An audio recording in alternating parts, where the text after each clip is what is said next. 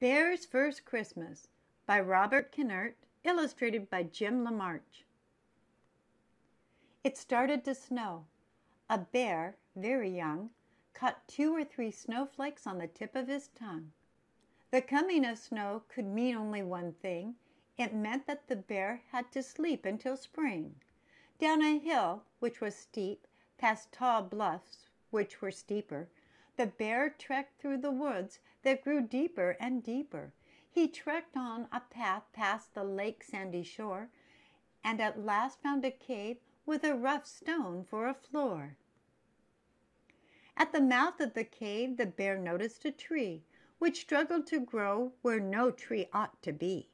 In the view the bear got from the mouth of the cave, the tree looked quite small, but also quite brave. As he rested his head on his furry soft paw, the brave little tree was the last thing he saw.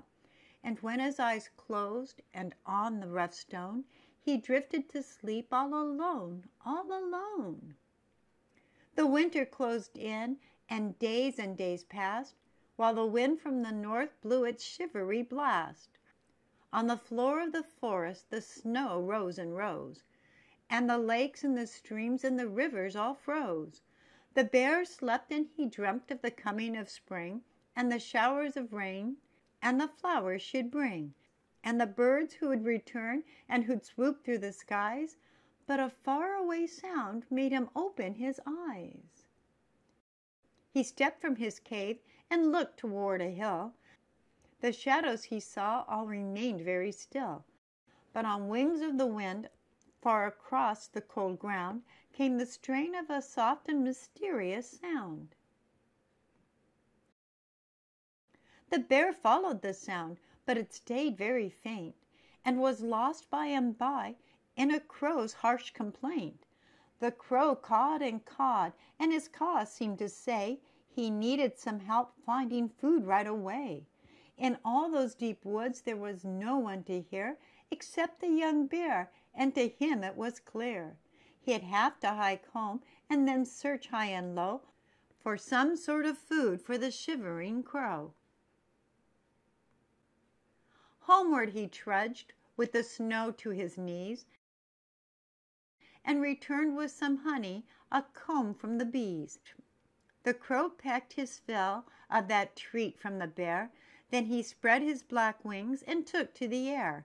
He followed the bear while the moon hid its face, and the stars twinkled cold in the vastness of space.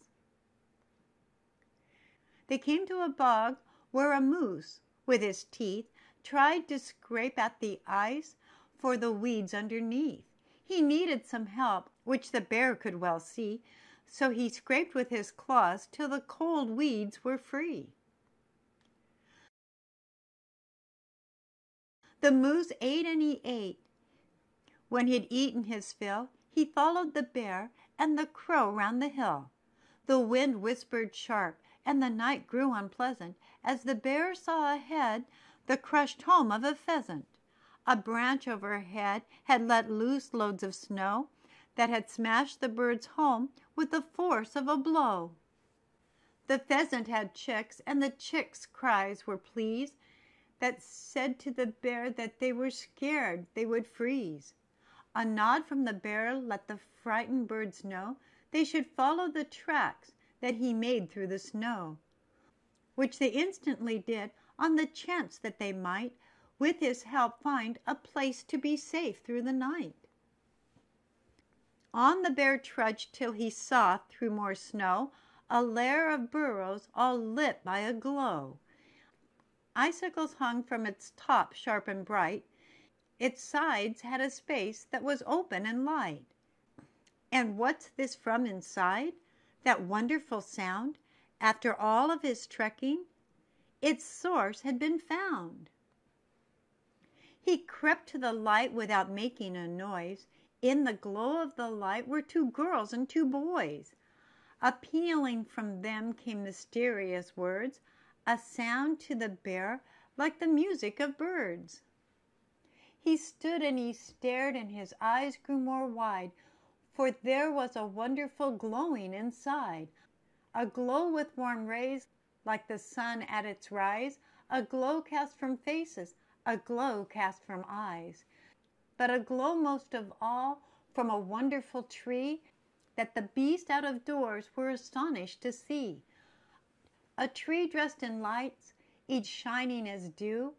What the lights meant, though, no animal knew.